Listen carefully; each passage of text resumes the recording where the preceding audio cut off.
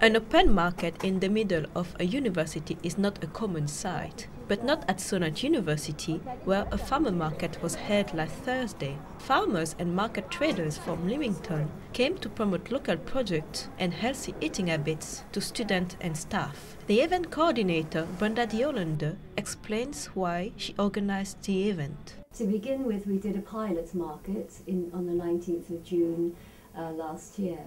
And that was so successful. The stallholders were very happy because they took lots of money, and the students and staff were very happy. And it was thought that this was a good idea to hold the market on a regular basis. The first farmer market was held last June and was very successful. It was followed by two other ones in November and December. The market traders were pleased that the event went well. I think it's brilliant, Brenda organising this event. It gives the students and the staff a chance to buy local produce and homemade cakes and things. I think it's good for students because usually they're on a low budget, junk food, beans on toast, and this will give the opportunity to eat healthy food.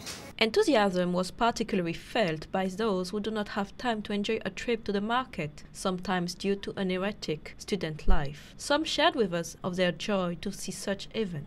Exhibit A, pork and jalapeno sausages, which I tasted and they were lovely, and I'm going to have for my tea tonight with some mashed potato. We are students, we have learned a lot of money on French, and I want to improve my English with this kind of book.